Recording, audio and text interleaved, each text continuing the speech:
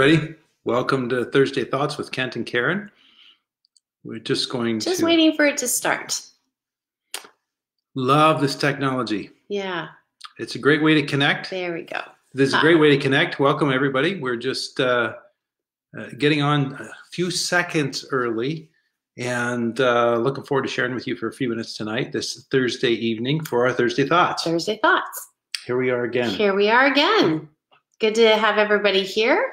And hopefully we see people start to log on, and we'll say hi as people come on. So one of the reasons we do this is, in one sense, you guys don't need more media to watch, but to share, to stay connected with friends with the ministry, but also try to share something inspirational. So I had something I wanted to share this week. It's not really spiritually inspirational, but I see a bunch of videos popping up on YouTube. Somebody somewhere has discovered this, I guess, what would you call it? Oh, the Mentos? The Mentos. The Mentos. You need to see some funnies.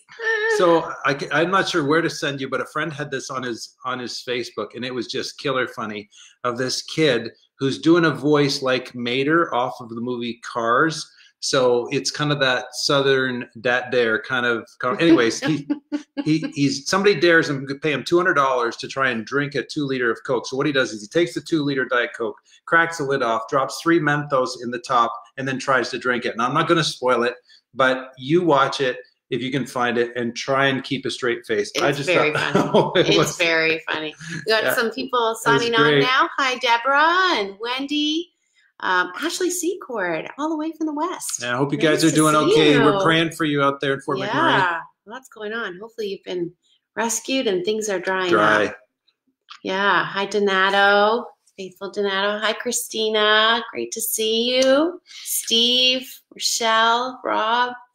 Hey, you know, we Joanne, we were talking to one of the couples that we walk with a little early in the week, and they made a comment about something they picked up off last week about how, remember how we said as married couples, you can sometimes help each other, you can feed back to each other, and like help each other see issues. Yeah, and sometimes I have a good idea after, but in this case, what my friend brought to my attention is he was talking about his conversation with his wife. I suddenly thought, you know, you can be your spouse's cheerleader when you're feeding back honestly how it's going in your relationship, or you can also be your spouse's critic. And one of the things that's important, I remember hearing, I forget who it was, but it was a marriage expert we were listening to that said it's very important to make sure you create an environment where your spouse knows that they can win with you. Yeah. So it doesn't mean that you avoid honest conversations, but there's a balance between that and being so brutally honest so frequently that it's like constant criticism. And I just thought it was a balancing point to bring back to you guys. We ended up talking about it together this week as we're reflecting on the things we share with you guys. So we wanted to throw that. And I think there needs maybe an invitation from the other spouse to let the person speak into your life when they feel safe. So, You know, sometimes we forget that God's heart is mercy and grace. He says mercy triumphs over judgment. We probably all have heard the scripture, and then we edit it out of our day-to-day relationships. So just that's not the theme for tonight. That's just a little, that's a little left over from last week, I guess. However, speaking about relationships, we just celebrated our 30th this week. Yes, we did. 2 days ago, right? Yeah. So Karen has stuck with me for 30 years. Yeah. So we're getting well seasoned, just seasoned. We're almost halfway to our target. Our target is 65. Wow. I had no idea the target was 65. You didn't? No. Wait, what were you thinking the target was? A lot of years of marriage. Yeah, somewhere around there. So yeah, anyways, we had a really great time. Thank you for all the wishes. And it's a big deal, 30 years together. We've changed a lot. I think that's probably the big thing is that we have absolutely been changed. And we want to talk a little bit about what change looks like, not just in marriage, but just in the Christian life. So this was a conversation we're having as we're driving. We went for a drive on our anniversary. Yeah, because there's nowhere to go. That's right. And we, as we're touring around, we're just reflecting and we're talking about favorite memories and trying to remember where we went on different occasions for our anniversary and through the years. Yeah, things like that. It's funny because our first year we said, okay, every year we're going to go away someplace special for our anniversary. Yeah.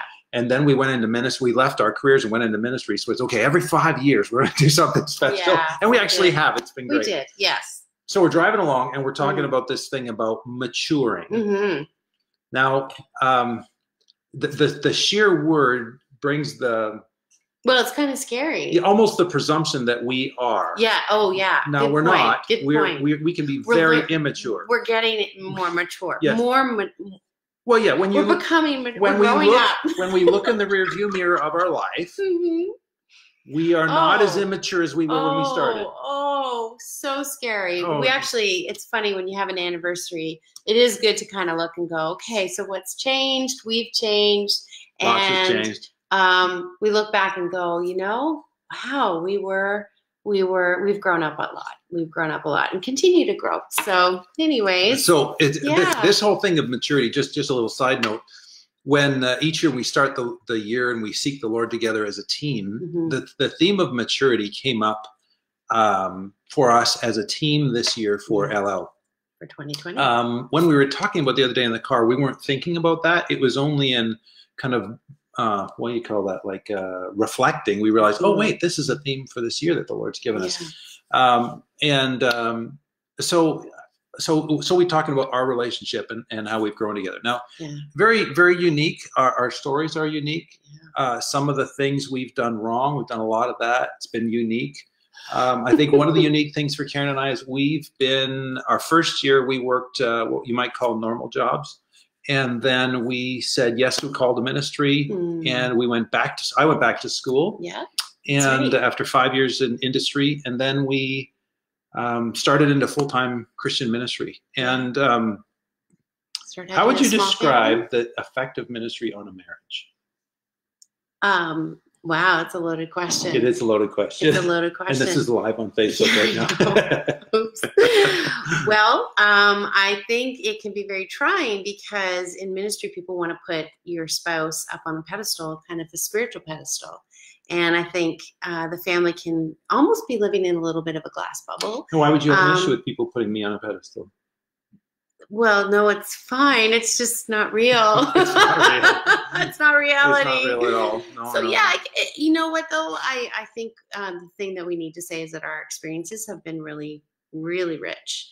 And we've learned so much. And ministry has really shaped us in so many ways. But it's been challenging, absolutely. Yeah, and I think, before you think, sometimes we think like, okay, those in ministry, they're different from real life. And I know there's some differences, but what we guess we want you to catch from being in ministry is that your job and your marriage and your ministry, like everything's connected. Yeah.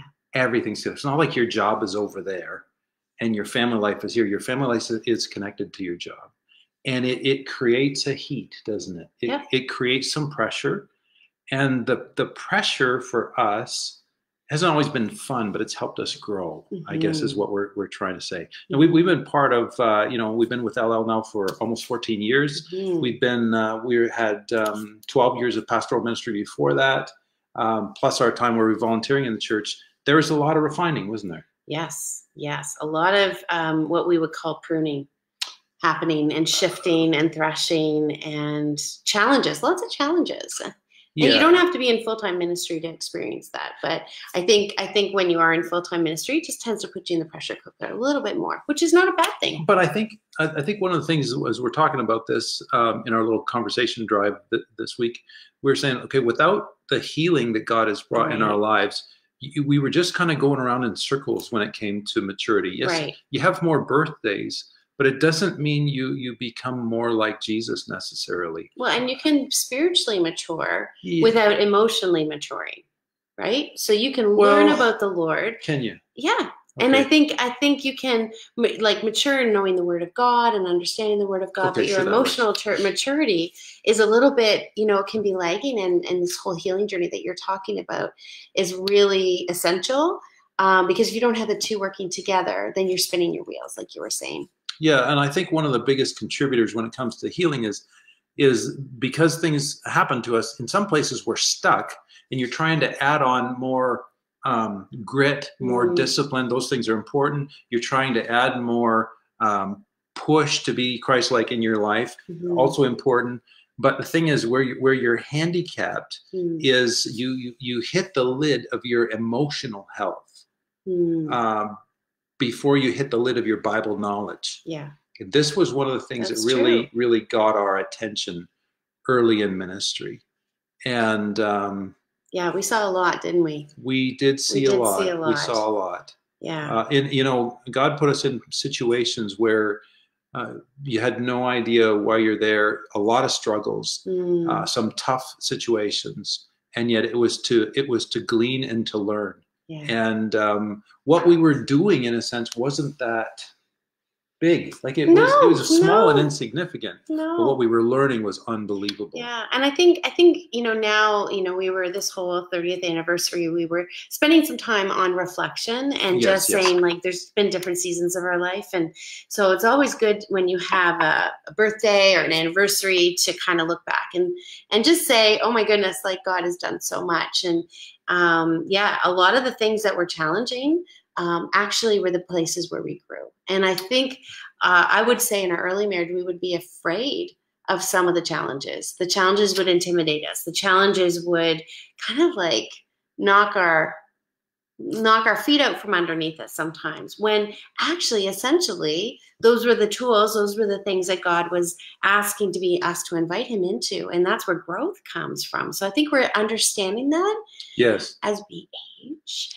and as we are seasoning, we're understanding that a little bit more. So the things that you didn't know when you were younger. So I still remember a conversation I had with the pastor we were youth leaders in our church while we were working. And he was the pastor who encouraged us towards the Bible college option. His name was Randy, great guy. And Randy said, when you go to Bible college, you're going to struggle. And he said, if you don't struggle, you don't grow. Wow. And it was, I can remember that. I don't think it traumatized me, but I remember it like I was sitting there yesterday in his office. And he was just a young guy with a great big heart. But what he said was so true. What we didn't know yet when we were young, starting out, that our biggest growth times in the Lord would be during the biggest struggles. Yeah. Oh my goodness. Well, now looking back, you go, When you're in the midst of it, though, you try to avoid every single struggle you can. You try to make things really peaceful and smooth, and yet, like, hindsight is a beautiful thing. And I pray that we learn to continue to use that knowledge we've learned to not be afraid of those kind of challenges and those struggles, because we did, but I think they scared us. So like you already, they did, like you already alluded to it, during those struggles, what happened? Pruning. Oh, yes. Yeah. Why don't you read that? Yes, I would love to. So we were thinking today about just what biblically the Lord says about struggles, and immediately it came to John 15, 1 and 2, and it's a very familiar verse, but it's just a really good reminder. So it says, I am the true grapevine, and my Father is the gardener. He cuts off every branch of mine that doesn't produce fruit, and he prunes the branches that do bear fruit, so they will produce even more. So let me put some parentheses around this.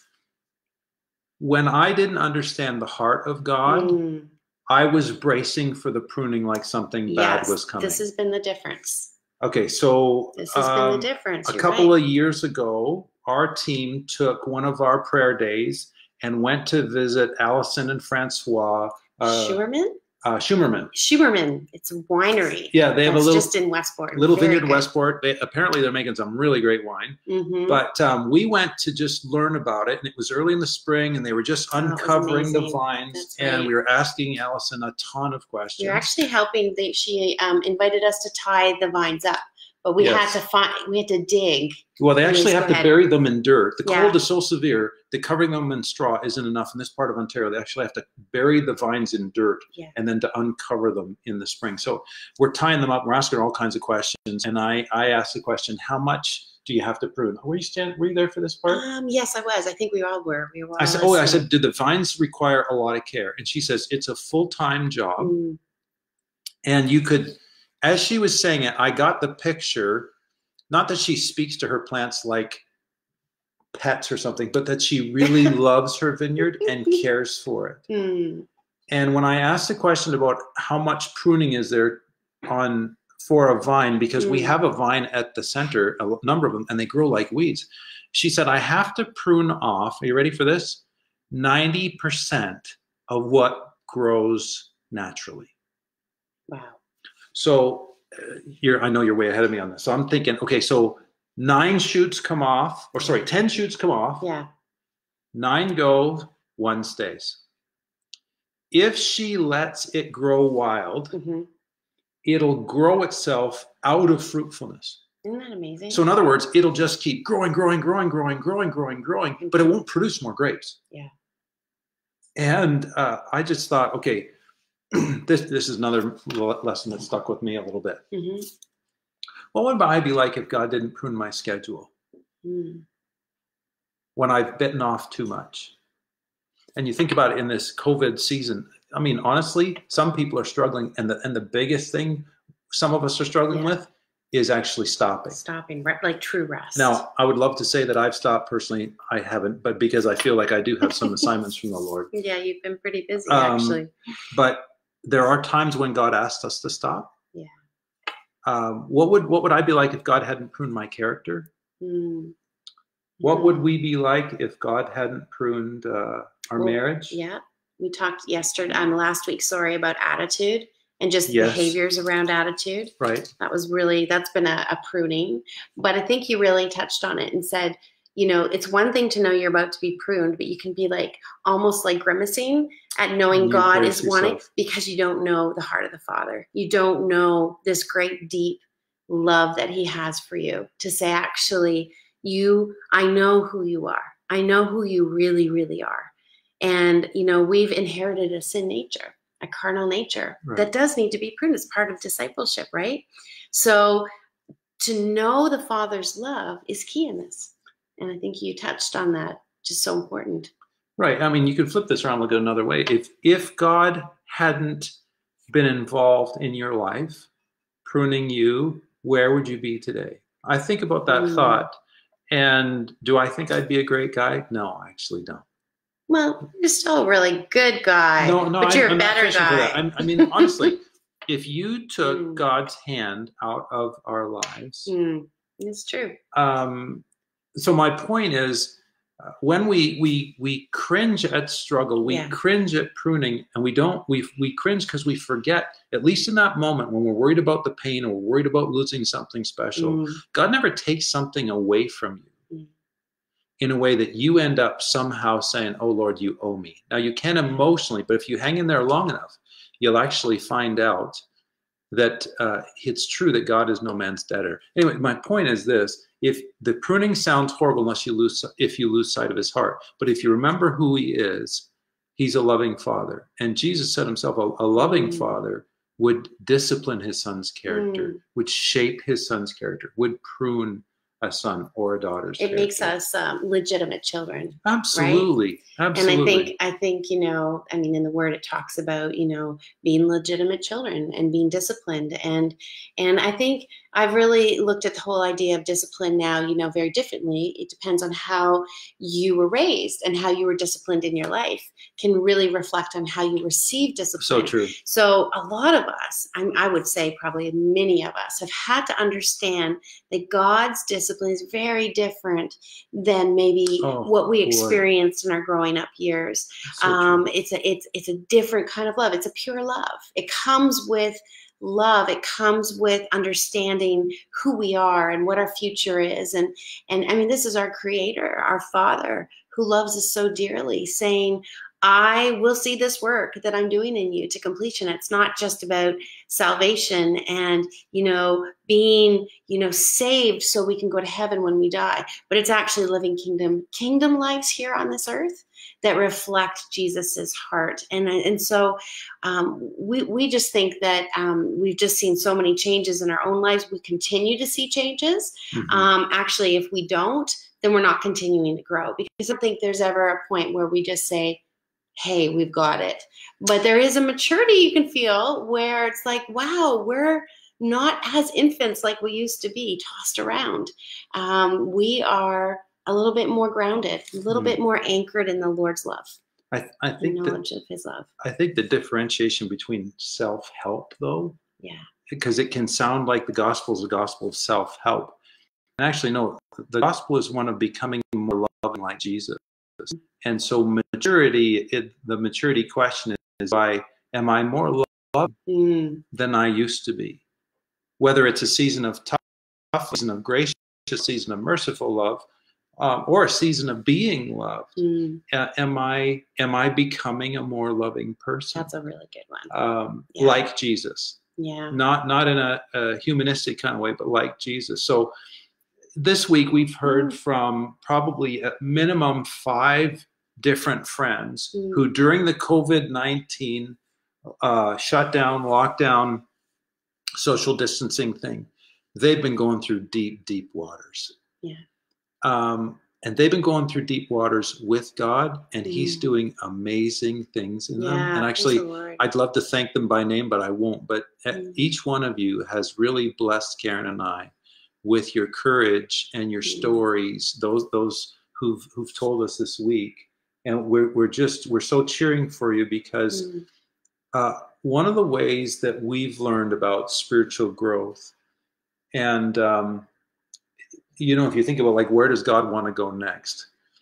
Consider the area that you're most afraid to go with God is probably the one that you should run to first. Ouch. Well, I not mean it that way. No, it's okay. It's right. But I mean, the thing that you most desperately want to think about in your marriage, the topic that you give your spouse the least amount of freedom to discuss, is probably the first thing that you should open up to let them discuss if you've kind of made it a no-go zone in your marriage. Because that's a way that we exercise control and there isn't freedom in the relationship when we do that kind of stuff. So I'm not trying to make it like a big heavy, but more so, when you're afraid for God to go to an area in your life, our experience is that's been the place where I personally needed Him the most. What about you? Yeah, absolutely. Yeah. And Jesus said He came for the sick. We sometimes forget that those places inside of us that are wounded, that's where we need Him. Those places inside that are fearful or immature, that's where we need Him. And He's not afraid of the mess of our lives, actually, is He? And sometimes, actually, that immaturity just comes from places on the inside that didn't get a chance to grow up. We're going to be talking this weekend about some trauma during a webinar for first responders. And one of the things that can happen, we know, in trauma is that it stunts your growth. It blocks you. It freezes you. And so, just to apply this to our lives, why is there an immaturity? Is it just our carnal nature? It's part of it. But there's also things that have happened to us deep on the inside that have created almost like a void of not being able to grow up. And so I think maturity is more than just being wise and having deep revelation of God's heart. It's all those things. But I think it's also too allowing God, as you've been saying, to go to some broken places and to see Him revive us, to see Him restore places that have been lost and broken. And that's pretty exciting. Well, I'm just thinking of a fun story that when we were in Bible college, this was years and years ago, Karen and I had been hanging out with this couple that we were close to. Wonderful people. We miss them so much. We're on opposite ends of the country now. And anyways, his name was also Randy. And they called us mature students, but we won't unpack that right now. So we're hanging out with Randy and his wife one night. So Karen and I and this couple, we spend the evening together. And the next day we're going to class, Randy and I. And he looks over at me and says, "So everything okay with you and Karen?" I said, "Yeah, why?" He said, "Well, I just noticed you were a bit of a jerk to her last night. Wonder if everything's okay." I'm kind of mulling this over inside my head. I'm going, did he just say that I was a bit of a jerk to my wife? And of course, it's a little humiliating when you realize, and I look at him and he looks back at me very directly and nods going, "Oh yeah, I just did say that." I often talk about this, but it was actually during a season in our lives where there's a lot of pruning going on. There's a lot for me. There was a lot of refining, and God was using not just that comment, But God was helping me see in the early stages what I was like to live with. Now, I've needed his help to continue that journey. And that doesn't come naturally. No. But it was a struggle. But I'm thinking, oh, God, if you hadn't done that, where would we be? If you hadn't intervened, where would I be? And so I just wanted to encourage you with that. Yeah. I know that some of you may be struggling and going through some deep waters. Some of you may be avoiding those deep waters with God. And I think we could say we get that. Yeah. Yeah. So we want to really encourage you this week to ask a couple questions of yourself, or a couple questions. What are the questions? Before the Lord. So what has God been asking you to do that you're most afraid of? So I'll say it again. What has God been asking you to do that you're most afraid of? It's a big question. Yeah. Do you have two questions or just the one? Well, that's a big one. If you're going to add another one on that, you might want to toughen it up a little. No. Yeah. Now, again, I just want to reemphasize, this is not God's asking you to pull up your bootstraps. The gardener loves his vineyard. According to Jesus, he's heavily invested. He doesn't want to just prune to get more fruit out of us. He wants to prune that more fruit will, yes, bring him glory, but more fruit would also bring us joy. Yeah. So the beneficiary here is God, but there's a spillover that touches your life as well. And if you've been slow in maturing because of fear or hesitancy, join the club. We can certainly resonate with what you're saying. We still have lots of growing to do. We both have a bit of a shopping list that we go to God with. But he prunes so well. He prunes so well. He's a gentle pruner too. Yeah. So as our prayer for you tonight, and I'm going to pray for you in just a minute if you'll agree with me, is that the Lord would do something really amazing in our lives to bring him glory in this season and the next season. Bear in mind, he knows what the next season is. So let's pray. Father in heaven, we confess that this whole notion of you being a loving gardener makes us worry, oh no, what are you going to prune? Forgive us, Lord, that we haven't, that we've let fear creep in instead of choosing to trust and choosing to believe. Father, I know you're good. We know you're good. And we want to say, have your way with us. Prune our lives and our families, our work and our ministry, even businesses and everything in our sphere of influence so that it brings glory for you. And we know, Lord, you can't prune badly or prune ineffectively or prune for less fruit. You actually prune to bring yourself glory, and we welcome you to do that. And you prune that produces joy in us. Lord, I pray for your church. We pray for your church tonight. Grow us up, Lord. Grow us into a bride and a body that has deep roots in you, that bears deep fruit for you. And in seasons of struggle, that we might be anchored in you is our prayer, so that we can show to the world nothing better than they are, nothing prideful, Lord. We want nothing of that, but we can show them some hope. We pray tonight for all the first responders who are still out there battling away. Father, give them courage and strength, we pray. And we thank you that we can run to you in every situation.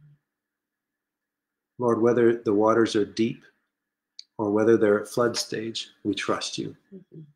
And so prune away, Father, we pray in Jesus' name. Amen.